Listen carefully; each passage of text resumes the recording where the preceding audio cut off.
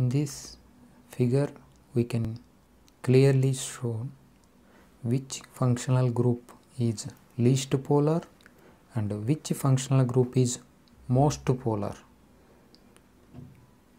These are the polarity of functional groups is very important to understand the chemistry, especially organic chemistry.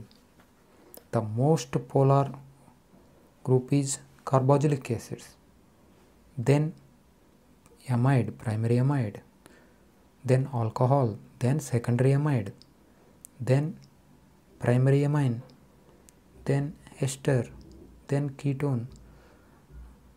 The top one is alkane and chloride. These are least polar.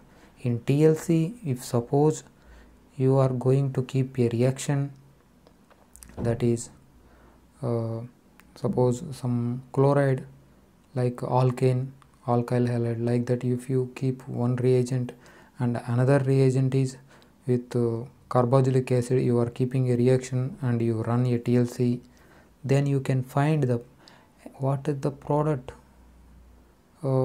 Based on that we can judge our product. Suppose you in this example carboxylic acid react with amine, then it will form amide. Then if you don't know the polarity of the functional group, which spot is our product, we cannot judge easily.